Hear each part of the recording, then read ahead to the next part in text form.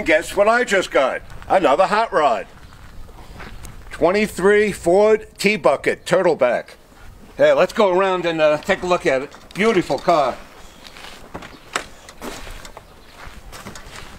I got it from a guy up there in Lakewood. He really gave me a good deal. His name is Ken. And I love these hot rods.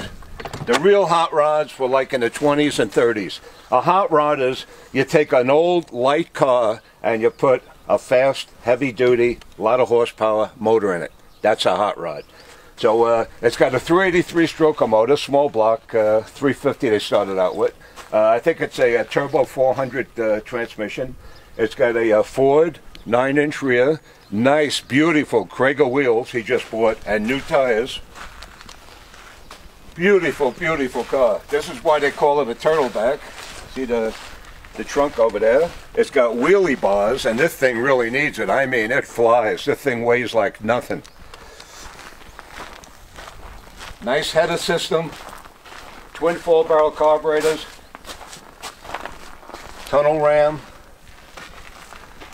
He told me it doesn't overheat. Nice radiator. Disc brakes in the front. Drum brakes in the back. Got a tachometer over there. A tall windshield so it doesn't blow my hat off when I'm driving it. And this makes number 43. Yahoo! 43 hot rods. Unbelievable. I'm going to have to extend my oldies room here. Especially when it hits 50. Okay, so here, let me explain something here to you. I was a teenager when I went to high school in the 60s, right? And this is the way the guys used to dress. Garrison belts, motorcycle jackets, sunglasses, engineer boots, jeans, white t-shirt. I mean, just the way you seen it on that movie, Grease. Exactly like that. This is the way the women used to, the girls used to dress. Teased up hair, sunglasses, hot pants, mini skirts, leather pants, high heels. I mean, back then I was even afraid of them. They were really tough looking. And I really missed those days. I don't know what the hell happened to the new generation, but everything definitely changed. Okay, so let me name a few things here for the new generation. Okay, this is the new generation hot rod. They think it is, right? They take a Nissan or a Honda and they soup it up. You know, they soup up the snowmobile motor and they come to the hot rod shows, rev it up, race around a little bit, and it's like a rice rocket, you know? Definitely not a hot rod. Okay, this here's a 32 Roadster. That's a Roadster.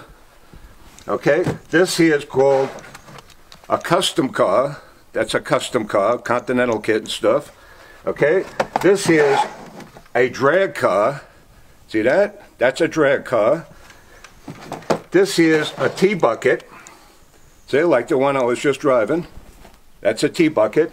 Okay, this here is a muscle car. See, a late model car, 60s, 70s, 80s with a big motor in it. Okay, and this here is a classic. This is a classic car. When you restore a car like in the 40s, 50s, and 60s, it's a classic car. Okay, this here is a hot rod. That's what a hot rod looks like. See, 32 Ford is the most popular. And this has a 392 Hemi motor in it, 671 blower. It looks like twin Harley carburetors on it, and that's a hot rod. Okay? This here is definitely not a hot rod. I mean, they drive around with the snowmobile motor. They got the boom box going, you know, bum bum, bum bum, bum bum, bum bum. What kind of music is that? Unbelievable. Okay, so anyway, to me, this here is really a piece of junk.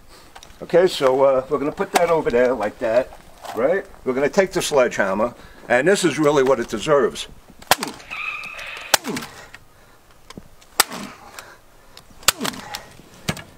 Okay, you guys got any questions? Good. Have a great day.